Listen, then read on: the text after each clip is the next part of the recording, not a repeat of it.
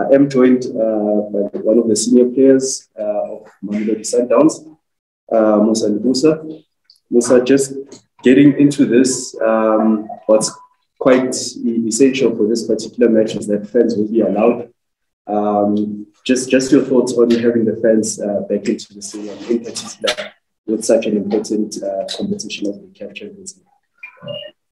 Good morning, ladies and gentlemen. I think it's a massive boost for us and for the football lovers as well in the country. And we miss playing out with the fans, and I think it's going to be a great game for us, even for the fans as well. So probably it's going to be, some of us going to be first time to come after such a long time, and we're really happy that finally we'll get to play in front of them. Thank you, Mosa. Colleagues, it is over to you for your questions. If you might kindly ask that you raise your hands, identify the media house that you represent. We'll take questions both virtually as well as on the floor. Let us start here in the room. If you have any questions, please go ahead, Lebusa. Yes, Mosa, very sport here. Last year, you were in a similar position. When you look at this kind of game, top sport was secured, qualification was improved.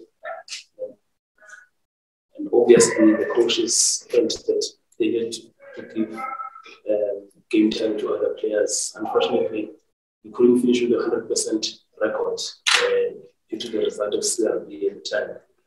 How do you view tomorrow's game against Al-Merrikh, looking at that? Almost everything is similar to this season. I think we learned from what happened last season, and we don't want that to happen again.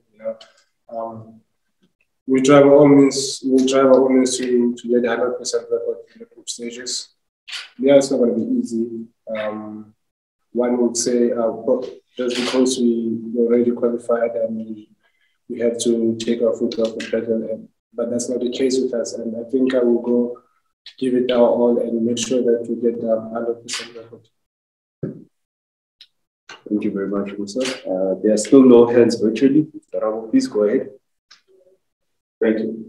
Good morning, Mosa. I hope you're good. I think this season, you guys have already done well in terms of the Champions League and the league as well. Would this season be a failure if you guys do not win the Champions League? Because a lot is expected from you. And Coach Suman also spoken about that, Sundowns have now beaten us over away because you did that. Would this be a failure if you guys do not win the Champions League this season?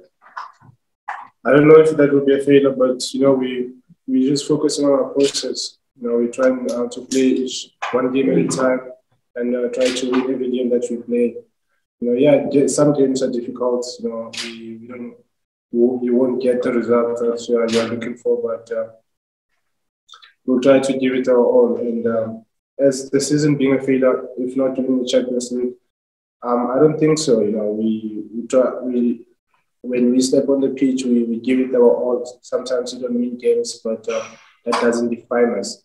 We try again if it happens that we don't win. But I think this season we still have a very good chance. We've been performing well. The guys they really showed that, and we really gave everything. And most of the teams are aware of what we are capable of. I mean, we went to Cairo and came with 3 points.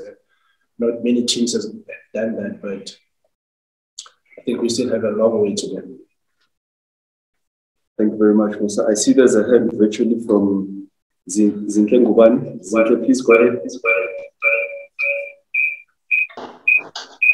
Good morning, guys. My name is Zinhle Ngubane from Highway Radio in Durban.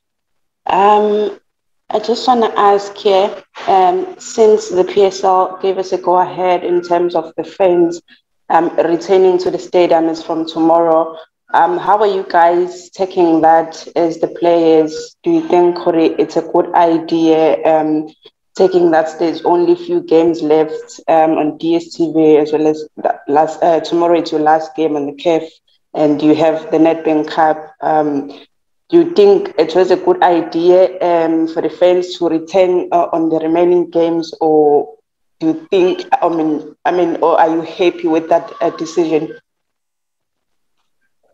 Yeah, I mean, that's we've been waiting to have our fans to play in front of our fans, and I think even though it's last few games of the season, but we're really happy that our fans they'll be there to watch us. I mean, it's been a couple of seasons playing in front of our fans. You know, we miss their singing, their support, and hopefully they'll give us a boost when we go into Champions League games.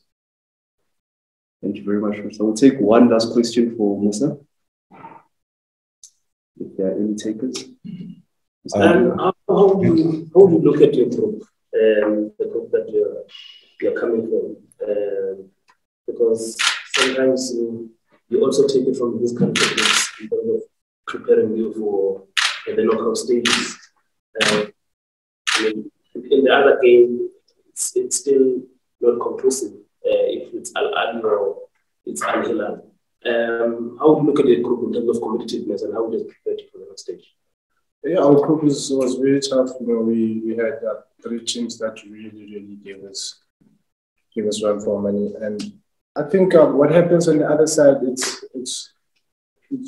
really has nothing to do with us. You know, we just focus on what we have to do. You know, our group was very tough. You know, we went to Cairo, spent 2 weeks, and fortunately we came back with 4 points, and we came home and we did the job as well at home. So, like I said, we were just focusing on us. We didn't really care on which team does what, but it was mainly about us, what we need to do to get to the next stage, and that's what we need.